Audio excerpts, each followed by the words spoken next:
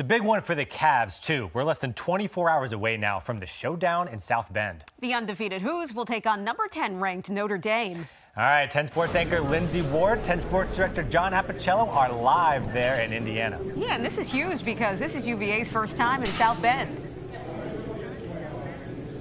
Yeah, it's a little bit quieter here than where Brooke is. We just listened to her. Yeah. And we moved inside because it is storming here in South Bend. Yeah, we're in the monogram room, okay? So this is basically a hall of honor for all athletes, and we're thankful it's here because it is not nice outside. We know Notre Dame's program oozes history and tradition. It's all around us in this room and everywhere else on this campus. And for UVA, coming here for the very first time, it's very important they don't get overwhelmed. Its campus landmarks are unmistakable. Its history well documented. If college football's nation declared a capital, Notre Dame would most certainly be a favorite. The university sports the house that Rockne built. Notre Dame has long stood for academic and athletic excellence, and Virginia's first trip to what amounts to sacred ground for college football fans is not lost on the Cavaliers. I think anyone who's a big college football sports fan knows about Notre Dame football and their history and their success. And, just like the touchdown Jesus they have there and all that stuff. So there's a lot of history that goes into that, and it's going to be an exciting challenge for us as a team. I'm excited to go and play there.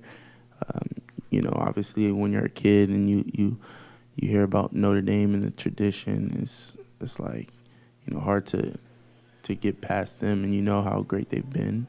And so I think it's just going to kind of be like living a child dream. I heard that's a great place to play, and another historic team that has such a great history. So, I'm looking forward to it. It's going to be fun. I know the atmosphere is going to be great, and they're a great team this year. So.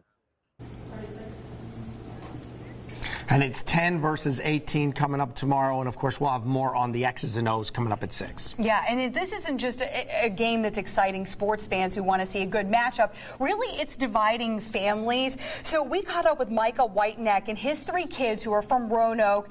And Micah is a Fighting Irish fan. The children all pull for UVA.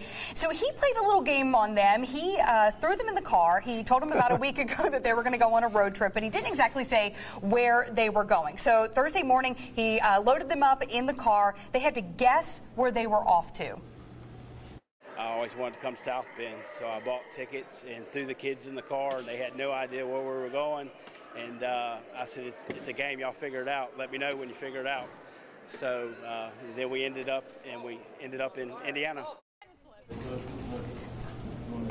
So it took a while for them to figure out their destination. At one point, they were guessing they were headed to Michigan to see an uncle. Then they thought maybe they were going to Chicago. But, of course, they ended up here in South Bend. And coming up tonight on 10 News at 6, we'll explain to you why Micah was so emotional and wanted to take this trip in the first place. It's a pretty good story. So we'll just leave you with that tease as to why he wanted to come here so badly. It was great. We ran into them, and we'd all like you to run into us tomorrow at 2:30 because we have a full hour preview. Showdown in South Bend. We've got features. We've got great stories. We'll take a look at Notre Dame and, of course, break this thing down. So for now, live from South Bend, she's Lindsay Ward. I'm John Appicello.